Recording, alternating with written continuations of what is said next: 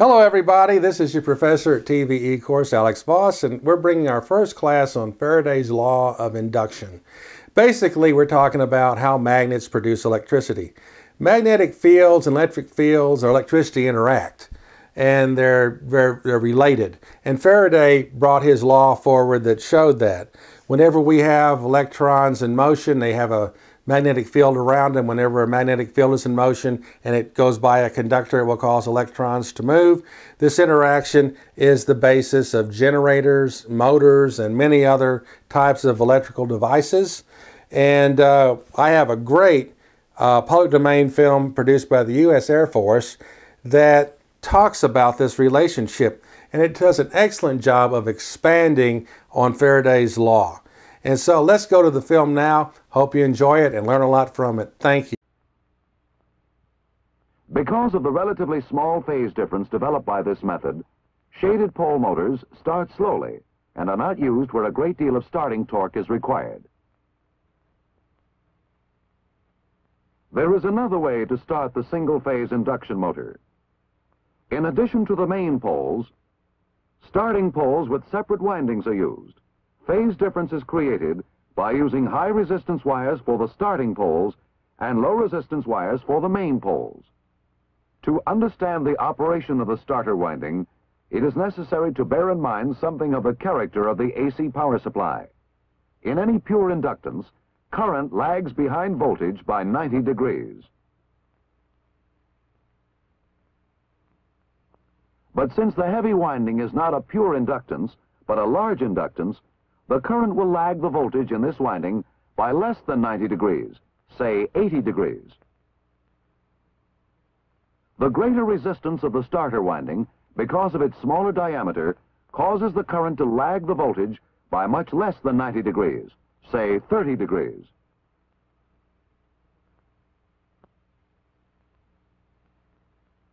The net effect is then that the greater resistance of the starter windings causes the phase shift to be less than that of the main winding. We now have in effect a two-phase current. The phase difference causes the starter windings to be energized before the main windings. Magnetic fields are formed progressively. This is called a split-phase motor. The magnetic field now rotates electrically. The basic requirement of relative motion has been satisfied, and the motor has been started. When the rotor has attained approximately 25% of its rated speed, a centrifugal switch opens and disconnects the starter windings. The phase shift accomplished by the addition of starter windings is not very great. The starting torque in this split-phase arrangement, although better than that in the shaded pole motor, is still not too good.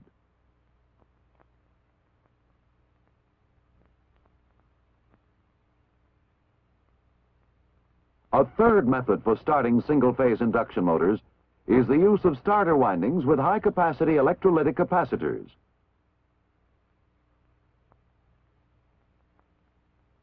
We saw in our last example how a phase difference was developed by the use of starter windings.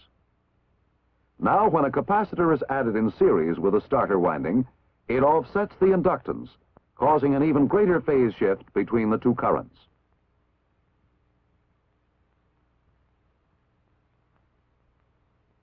This is a capacitor start motor with a centrifugal switch. When the motor has attained 25% of its running speed, the centrifugal switch disconnects the starter windings. The centrifugal switch is mounted on the rotor shaft and is the type used on most split-phase motors.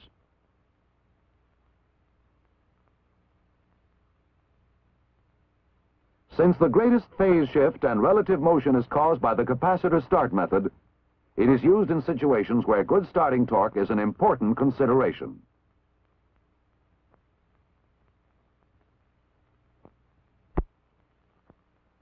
Among the principal types of AC motors in use, the synchronous motor is used in situations where constant running speed is the governing factor.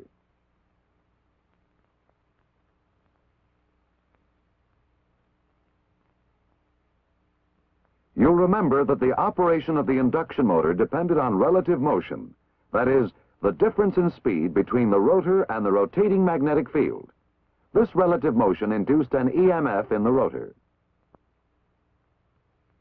In the synchronous motor, however, a different situation exists.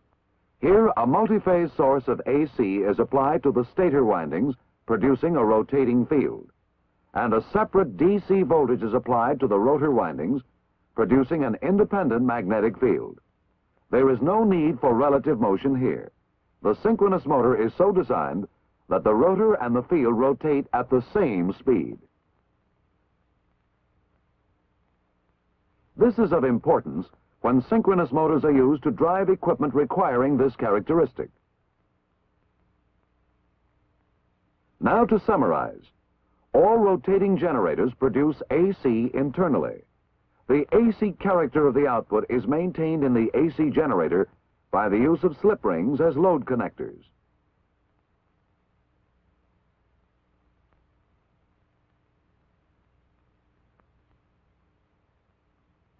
The frequency of the AC generator can be changed by introducing additional magnetic fields.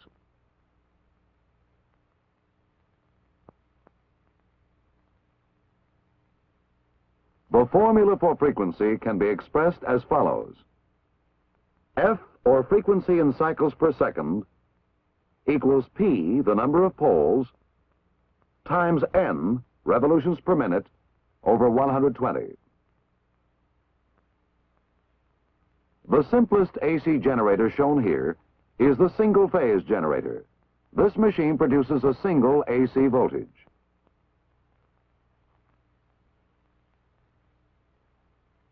In the two-phase generator, we find two loops 90 degrees apart, and in the three-phase generator, three loops 120 degrees apart.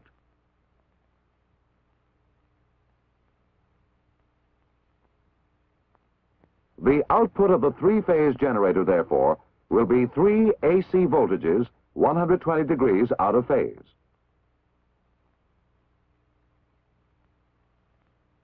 The field of an AC generator is always excited by a DC voltage, in this case by a small DC generator in tandem. When it comes to AC motors, the most commonly used is the induction motor, whose basic operating principle is the electrical rotation of the magnetic field. Relative motion must be maintained. That is, the rotor must move at a slower pace than the rotating field. The three-phase induction motor is very efficient and widely used. The single-phase induction motor differs from the polyphase motors in that it is not self-starting. Since there is no phase difference in the single-phase current, the field pulsates instead of rotating.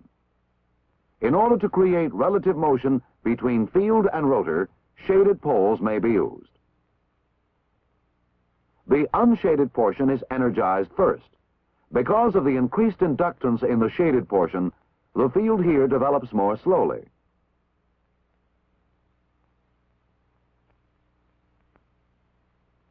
Another method is the use of starter poles with high resistance windings. The high resistance in the starter winding causes the current to be out of phase with the current in the low resistance winding of the main pole. Magnetic fields are formed progressively and relative motion is begun. In the third method, a capacitor is placed in series with the starter winding. This causes a greater phase shift between the two windings. We now have two-phase operation on single-phase voltage. In synchronous motors, there is no need for relative motion. The EMF needed for the rotor is supplied from an outside DC source. Here, the rotor and the revolving field rotate at the same speed. AC rotating electrical equipment is the most practical for a multitude of uses. Knowledge of the principles of alternating current is essential to intelligent operation of such equipment.